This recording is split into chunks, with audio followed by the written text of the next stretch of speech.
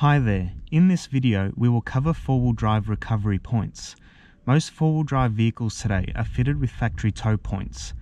These factory tow points are typically welded or bolted to the vehicle's chassis or framework and are primarily used to secure the vehicle during transportation, for example on a ship or truck. It is uncommon that a vehicle manufacturer will rate these tow points as a rated recovery point, but for example on this particular vehicle, these hooks are rated at 2.75 tonne when used together, and that just so happens to be equal to the vehicle's GVM, or gross vehicle mass. It is important to note that the forces generated in a recovery could be 2 to 3 times the vehicle's GVM. This is especially true of a fully loaded vehicle, completely stuck for example in sand or mud, and being recovered by a snatch strap. The factory tow points, no matter if rated, are typically not able to withstand recovery situations, and in my opinion should never be used. No matter how small or big the recovery, you should only use suitable recovery points, able to withstand the large forces generated during recovery. A factory tow point can break off and potentially become a lethal missile, and a fun day on the tracks can become very tragic. That's why I recommend a good quality aftermarket recovery point or points to be installed to your four-wheel drive. Now, there are two main points to consider when selecting an appropriate aftermarket recovery point. Number one, the recovery point itself. And number two, how the recovery point is fitted to the vehicle, especially the chassis. Now, expanding on point one, the recovery point itself. These days there are a number of manufacturers who make recovery points, and not all are the same. For example, some recovery points are rated at 3.5 tonne, some 5 tonne and some 8 tonne, like this ARB recovery point here. Some are rated in a straight line pull only, some come in pairs and should only be used together via an equalizer strap, while others can be used on their own and are rated at their full capacity even in an angled direction of pull. For example, this ARB recovery point allows for angles of pull up to the maximum turn of the front wheels. Some recovery points use 10mm steel, while others use much thicker steel, like this point. Have a look at the recovery points on this Nissan Patrol. They are approximately 10mm thick, are rated at 5 tonnes each, but only in a straight line pull. If you were to use these on an angle, you risk damaging the recovery point, or even the vehicle's chassis. Regardless, these recovery points are still very strong when used properly, and are much better and safer than using the factory hooks or tow points.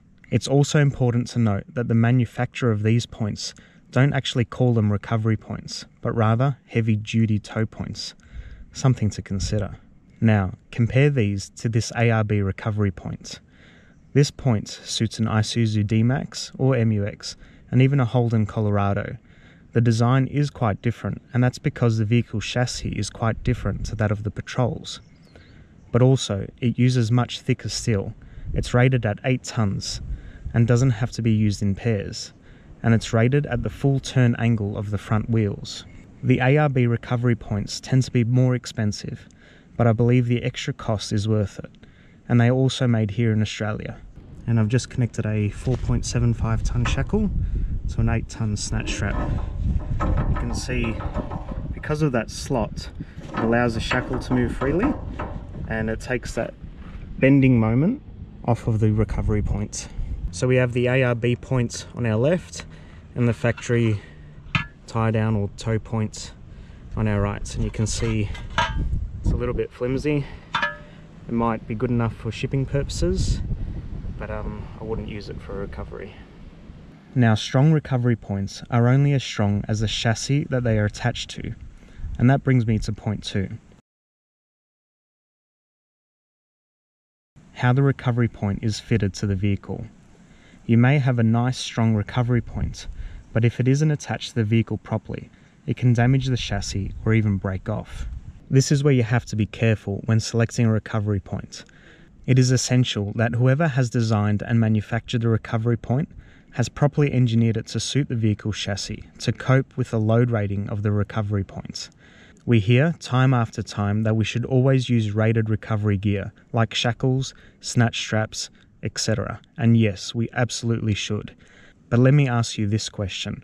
What is the vehicle's chassis rated to? This is where it is wise to purchase recovery points from a reputable brand name who have done this engineering work already, have tested them on each vehicle and signed off on the product. For example, this ARB point has been designed, engineered and tested to safely cope with the stresses created during recovery, and it certainly looks the part. By comparison, have a look at the factory tow points. Have a look at how it's mounted to the chassis. By having a good look at the chassis, you can see some thin sections like this square tube and some offset members. That's why it's important that it's properly engineered to suit each and every different vehicle. So I hope this helps you to make an informed decision when it comes to recovery points. Remember, not all recovery points are the same. Do your research and homework and make sure you get the right product to suit your vehicle. Don't forget to like this video and subscribe to my YouTube channel. Thanks for watching.